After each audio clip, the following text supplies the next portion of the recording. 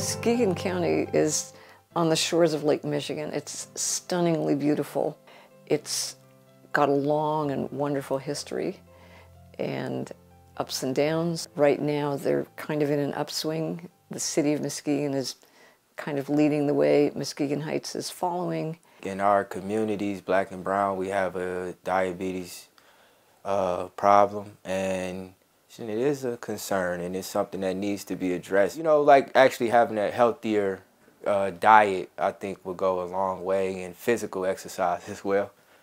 It's a huge impact, and so what we have is, you know, early death, early mortality. When you look at the mortality of different communities, we also have the, you know, the zip code mortality issues. When you compare Muskegon to Muskegon Heights, you see a 10-year difference in the, you know, outcomes of these families.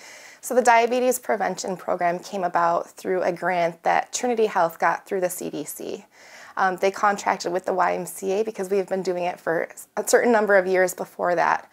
And it came about for us to kind of grow and scale the diabetes prevention program to anyone that needs it. We are in year number 5 of the federal grant. We've scaled across the state of Michigan. And the physicians are able to do something, you know, instead of just saying you need to lose weight or you need to go on a diet. Now they can send people to a program and they're happy to do it. And they follow up with their patients to see how's your DPP program going. So how the service works is you can hear about us through any way. We take referrals from anywhere, say word of mouth, or your doctor's told you that you might be at risk for type 2 diabetes.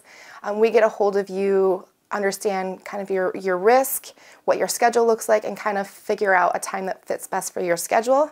You get your own certified lifestyle coach, and we meet in small groups to have that classroom style discussion around healthy eating and moving more. So it's not a diet or an exercise program.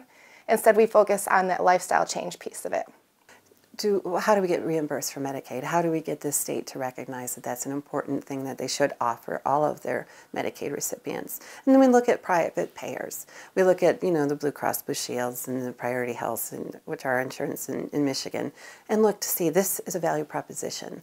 With your whole population of people that you have coverage, spending $500 or $600 on a diabetes prevention program is going to have a net result of thousands of dollars in savings as you delay or even stop the onset of diabetes in your patients. Unfortunately, we know that inequities are very real in the healthcare system, and unfortunately that puts them at higher risk for developing type 2 diabetes. And we also know that eating healthier can be a bit more expensive. So what we've really tried to do is make it kind of an even playing field.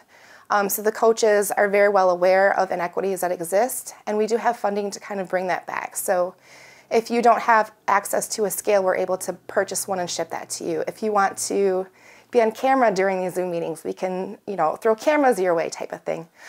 We also have funding to do food vouchers for healthier food, athletic shoes, if you want to be a bit more active, and then funding for kind of direct social needs to kind of help you take care of that bottom line so that you can focus on your health. We're working to make sure all this improvement is distributed more equitably, and frankly that the residents of Muskegon and of Muskegon Heights in particular have more say.